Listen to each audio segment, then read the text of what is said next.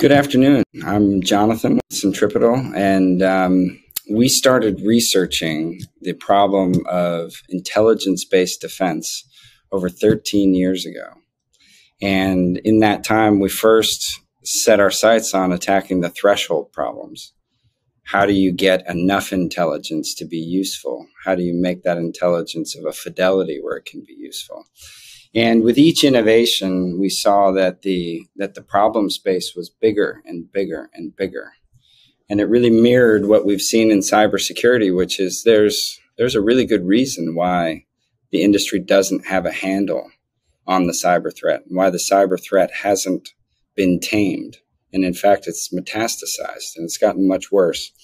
And that's because the approach to solving it involves everyone. So it can be overwhelming, it can be distracting, but your guiding light has to be the vision of the ultimate problem that you're trying to solve and the revolution that you're trying to create in technology.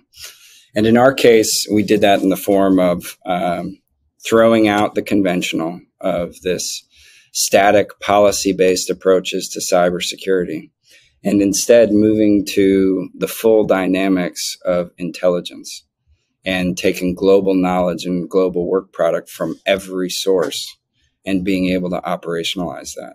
And we've set ourselves to that task, and through that, we have become the leader in operationalizing intelligence. And that has been a tremendous challenge and also a great honor.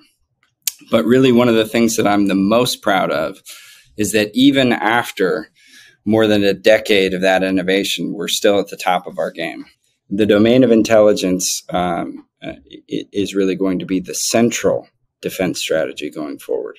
Really, when you think about the future of building a secure digital world, it should be apparent to everyone by now that that isn't going to happen apart from the use of intelligence. And we have been named this year to be the Cybersecurity Visionary Award winner.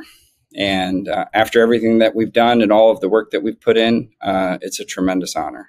So I hope you'll join with us in sharing that.